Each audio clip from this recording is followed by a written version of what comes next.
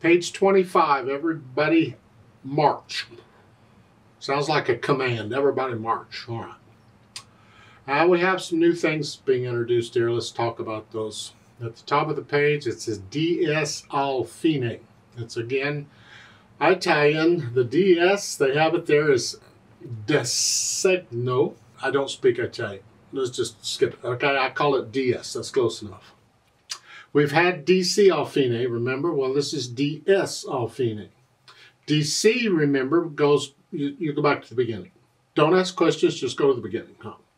Well, DS al fine means you go back to the sign, not the beginning, the sign. And the sign is just a funny looking S thing.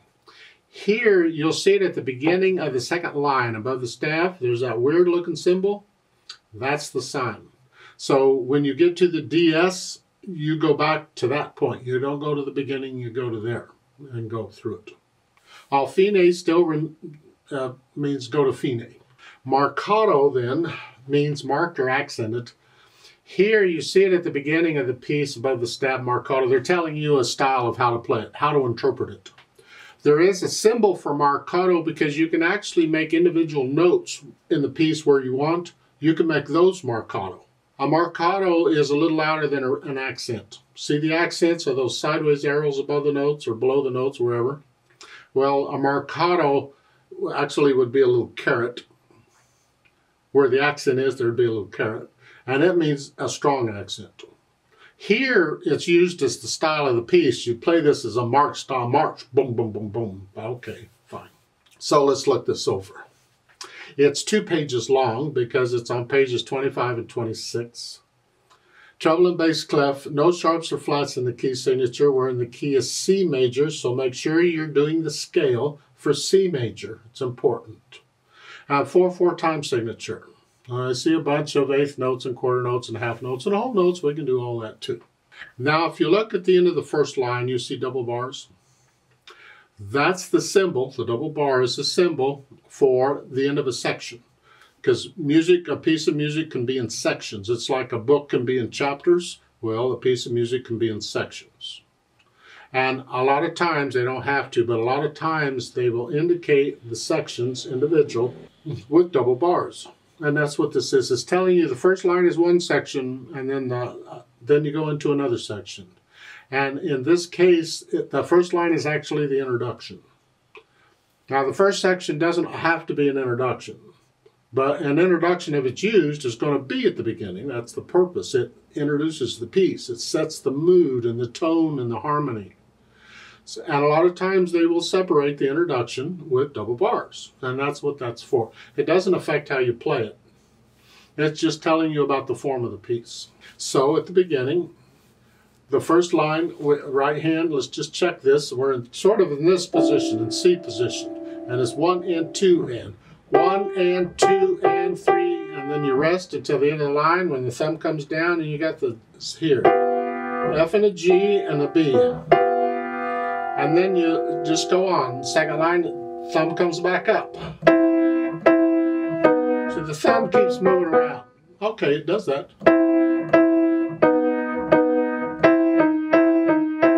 It's a little awkward, but that's piano playing for you.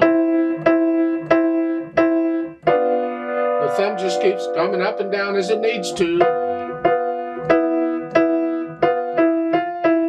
You get the idea, I hope. Let's go over to page 26. On the first line, it would be the last 2 measures of the first line. You got this chord, and then go up. So I'm just going from here to here. And then going on, now I'm going to change hand position. I'm going to use 2 and 4. See, it's the repeated notes. The F and G, F and A are repeated. And so I'm simply changing hand positions on repeated notes. So I'm going from here to here. I'm not using the C anymore. The left hand's playing it. Now, going on second line, third measure, they want here. They want you to come up. I want to wait till the repeated note. So on the second line, third measure, I'm going to use 2 and 4 on the first one, and then I'm going to come up. I'm going to change on the repeated note. Again, the second line, second measure is here. And then it's 2, 4, and then 1. Thumb comes comes down. And then going on during the rest, you come back down here, like you were at the end of the you're doing these chords. Okay. And then at the bottom, the last two measures, it is a C, a D, and an F sharp. So you just spell out the chord and figure it out, one note at a time. And the last measure back here. They don't need the natural sign in the last measure, it's a natural anyway, because the sharp in the previous measure is only good for that measure. But they're being clear. There's nothing wrong with it. They're just being clear. It's like saying, make sure you play enough natural here. And while I'm on this page, look at the end of the second line. You see the double bars and the fine? That double bars there should actually be a thin and thick bar line, not two thin bar lines. So if you want to take a pencil and thicken out the second bar line, that would help. Because that's the fine. When you do the DS all fine, that's where you're going to, the fine. And at the bottom you get the double bars because that's the end of a section. That's where you got the DS, where you're going to go back to the sign on the previous page. And the double bars tells you you're into this section. So it's like the last two lines on page 26 is a section all its own. Left hand at the beginning on page 25, you're down here. I play all these notes down in this position. So it's 1 and 2 and 3 and 4 and 1, 2. The second line 1, 2, 3, 4. Well, this is nice because the right hand's busy enough. And the last measure of the second line, look out, it's a D. 1, 2, 3. Get the idea? Then on page 26, it's the second line. Start with third measure over. You're here. Scratch down just a little bit, thumb here. This way you can reach that C. And then you lift up and move. I don't like doing that, but in this case, we're going to go ahead and do that. You're ending a section going into the, you're going to lift up like a phrase to lift up. I want to be in position to go on because this is the melody. Starting with the third line. 1, 2, and 3, and 4. 1, and 2, and 3, and... Scratch up a little bit, third finger. And then reach down a little bit, third finger. Each time. Last two measures at the bottom. It's 1 and then a 2. Again, I changed hand positions on repeated notes. And then reach up. Then we'll go back to the sign. Put the hands together. Well, in the first line, it's one hand and then the other. So let's start with the second line. You're here.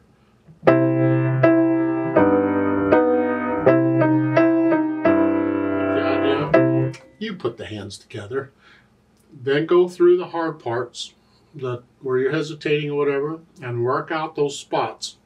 Get rid of all the hesitations. You can go as slow as you need to, doesn't matter, but no hesitations. And then we can start thinking about the articulation. Now, marcato is a type of articulation. I'll do that when I get to the interpreting part of this. Right now, it's just the accents. I'll play the accent nose a little louder.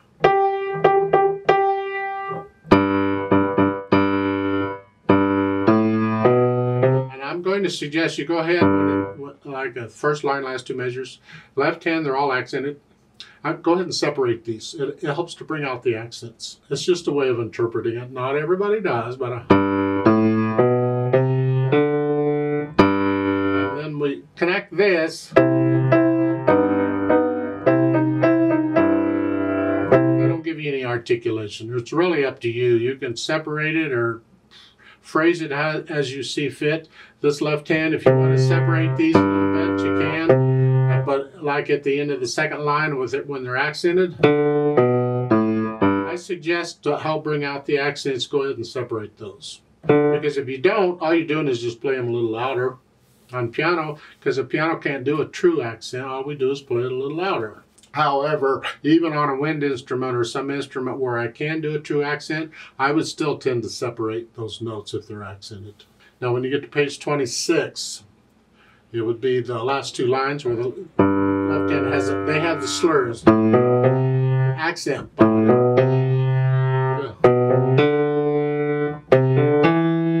So lift up and ba-da-dum here. The right hand, you're just playing them. Just put putting more weight on the accented note. Let the wrist collapse a little bit. Don't tense up and ow. Just a little more weight on those notes is all it is. For the dynamics, you'll have to decide on these dynamics. That's a general guide. The first line, the introduction, is very loud. F is fortissimo, is very loud. That makes the accented notes super loud. I think I would make the introduction loud and let the accented notes be very loud. It's just like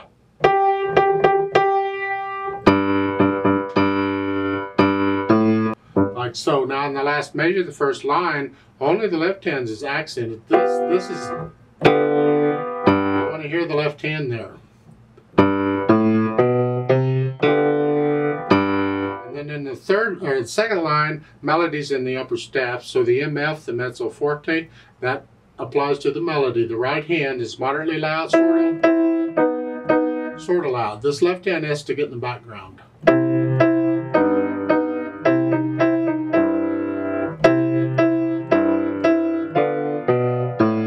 Until you get this, these can come out because they're accented. But it's a little tricky. The end of the second line, the left hand, I come up because of the accents. But then when I go to the third line, the left hand's got to get in the background again. I want to hear the right hand. So it's... So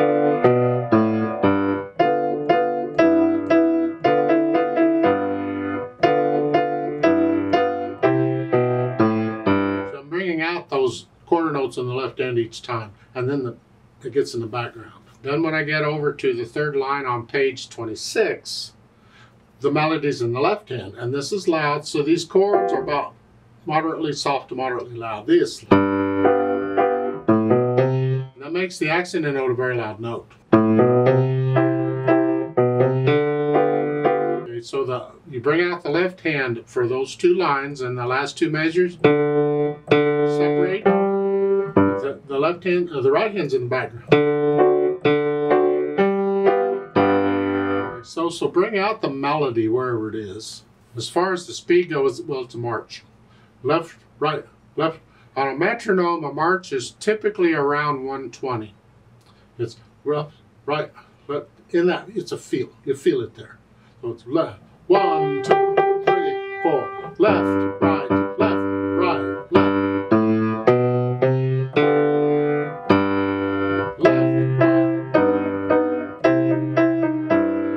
Left, right, left, right. And then in the interpretation, that's where you can think about marcato. I'll know the way it's notated. I don't know that you need to think much about marcato. With all it's loud and the accents and all, it's pretty much marked already. So just, it's a march. Just be in the mood of a march. You want to bring out the phrasing or whatever, just listen to the melody wherever it is. It's typically every either 2 or 4 measures here. I don't know.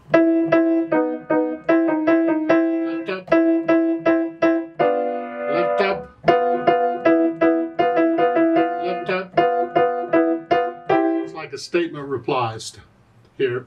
That would be the phrasing if you want to try that. Now we have this page turn to deal with. So I've already talked about page turns before on another piece, where you have to figure out how to get the page turned without messing up the beat. The beat has to go on steady. You don't mess up the beat because of a page turn.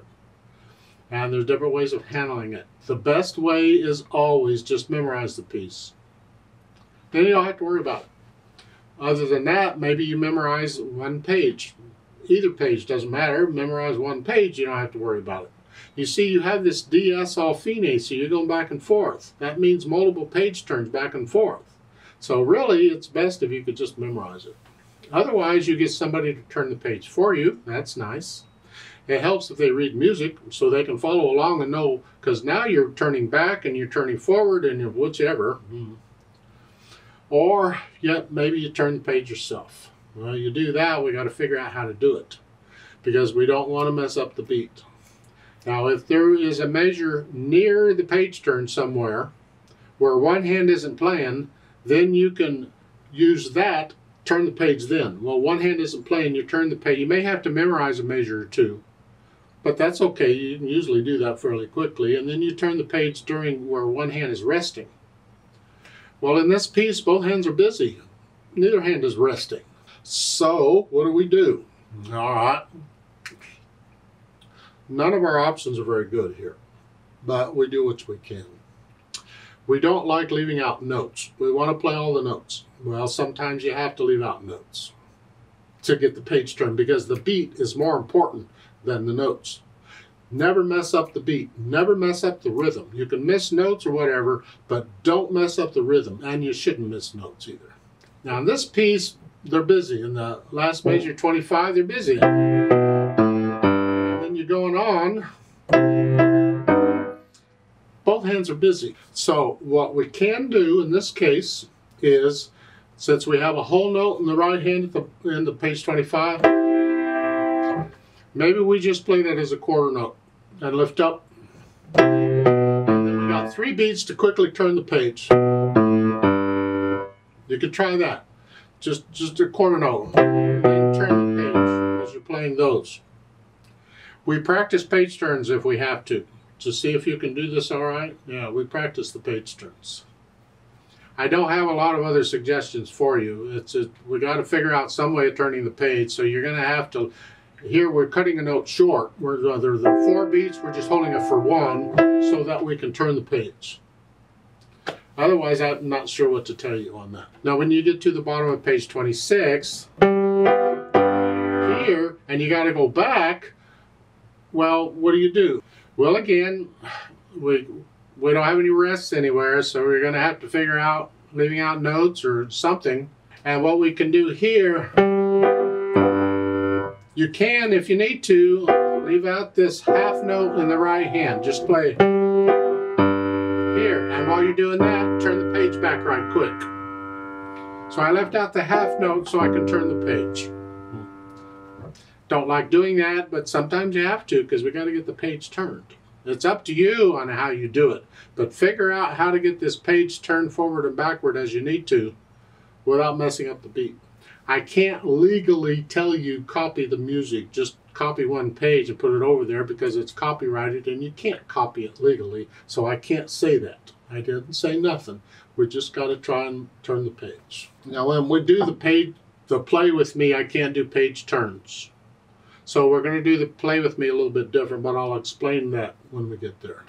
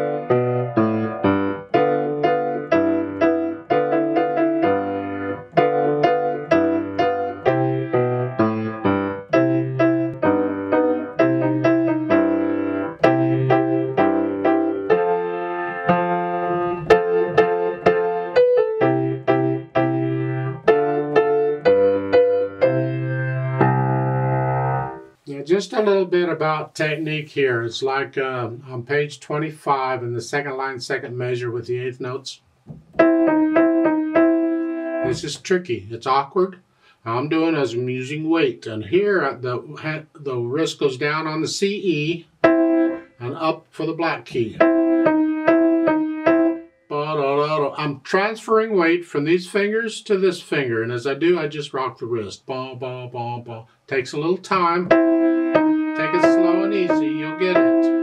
And in the next line, second measure here, it's the same thing, except it's not a black key, it's a white key. So it's down on these, and as I lift up, I do the middle finger. Here, I'm transferring weight from these fingers to this finger. And I'm just rocking the wrist as I'm doing it. It helps me to, see, I can push down with a weight whether the wrist is up or down.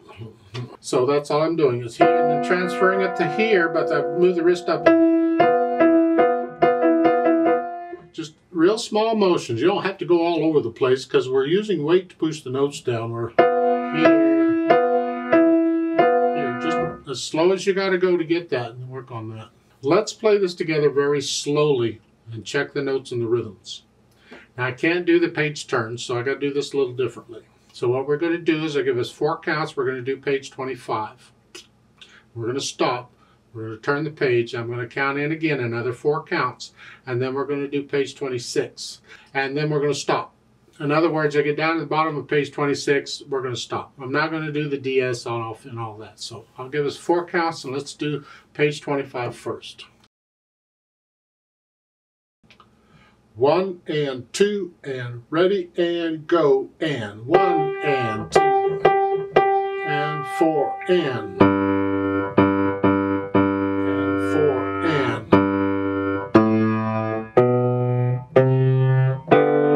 2, 3, 4 and 4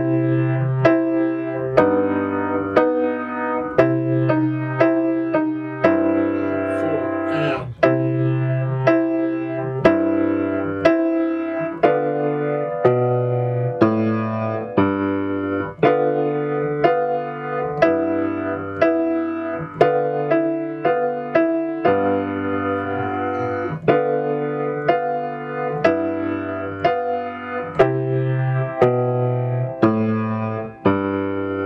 stop and turn the page. 1, 2, ready, go.